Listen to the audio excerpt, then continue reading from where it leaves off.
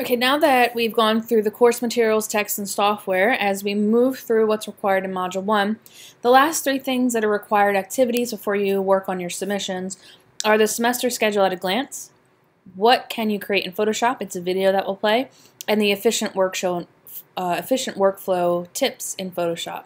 If you click on semester schedule at a glance, it will open up a page that has PNG files of a calendar that I made. This is the calendar that I print and put outside of South City Campus Room 1-165 every semester so that you can follow along and literally check things off as you do them. It gives an indication of when you should be doing something in addition to when it's due. And so if we take a look, if I zoom in here, and we take a look at the first week of the semester for this particular term, which happens to be summer 2017, you can see that on Monday and Tuesday of the first week of the semester, you really need to knock out everything in Module 1 and get it done. It's not technically due until Saturday, because during this semester, I'm going to have things due on Saturdays. You have until the 20th, so you have until Saturday the 20th to finish it, but you shouldn't wait until Saturday the 20th because you also have chapters 1, 2, and 3 done due on the 20th. And you can see that I also recommend doing chapter 1 on Monday and Tuesday of the week, do chapter 2 on Wednesday and Thursday, and then chapter 3 on Friday and Saturday. For the first week of the semester, the reason everything's due on Saturday is because if I made it due on Monday, half of you wouldn't have logged in by Monday, and some of you won't even have registered for the class by Thursday. I do apologize to anybody who adds the class late. Everything is due on the dates posted, and you need to do everything in your power to get caught up, or you're just going to fall further behind.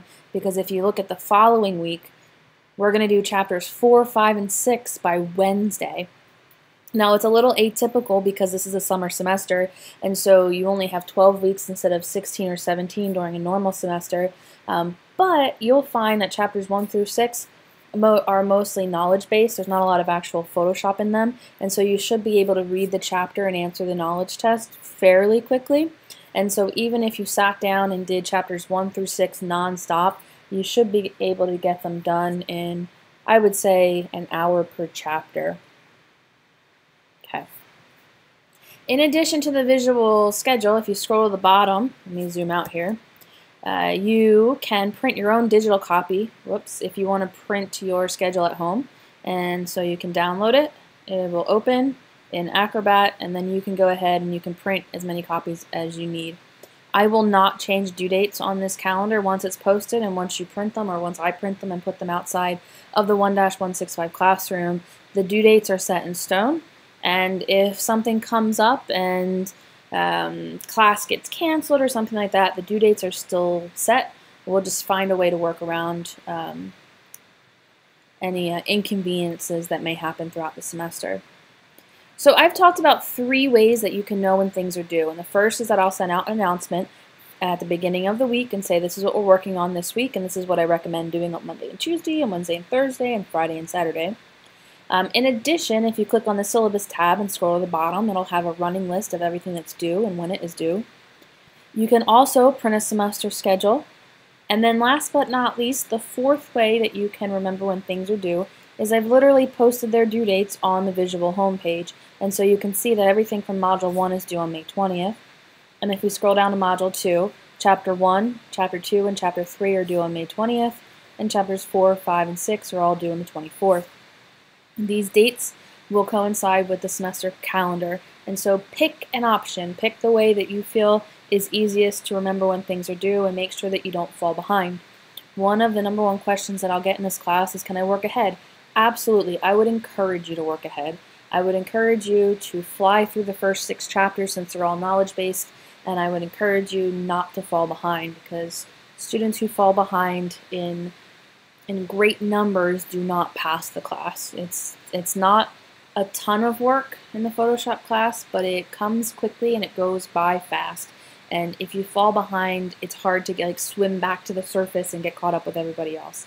And so when in doubt, work ahead. If you know that you're going to miss a week of the semester, which for some reason I get a lot at Salt Lake Community College. This is the 5th college I've taught at.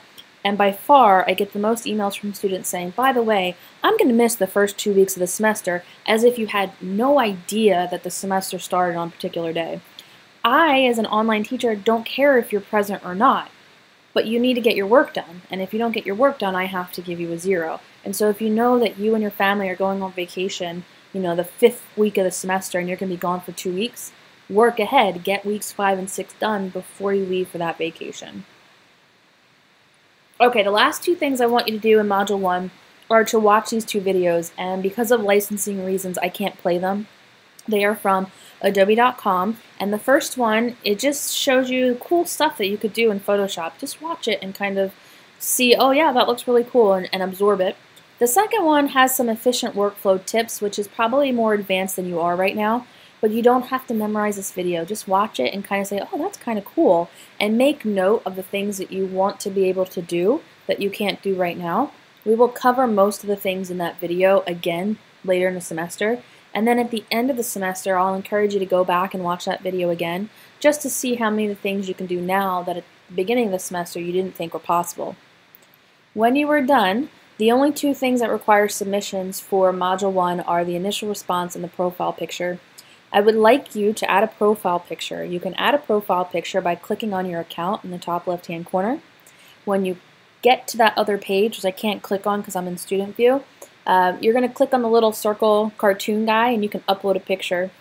I would like you to figure out how to upload the picture, and if you're having trouble, you need to email the help desk or you need to call them at 801-957-5555 for help.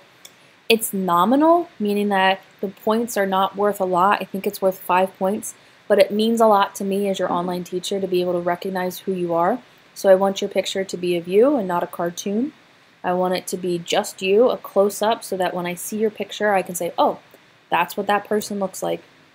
In addition to that, there's an initial response activity. If you're confused, if you don't know what's going on, if after watching these videos you still feel apprehensive about the online class, the initial response is where you can ask questions. And so for the initial response, I either want you to say, I am comfortable with the navigation of this class and I'm ready to go, or I want you to say, I am confused and I don't know how we're going to submit coursework. How you didn't explain that in any of your videos. If that frightens you and you need to know right now how to submit your coursework, then put that in the initial response and I'm happy to respond to it. And I will check that multiple times per day for the first 2 weeks of the semester, so that if you have any questions, you should get a very quick response from me. If you want to, in addition to the initial response, you can send me an email through Canvas, but you still need to submit the initial response because it's graded.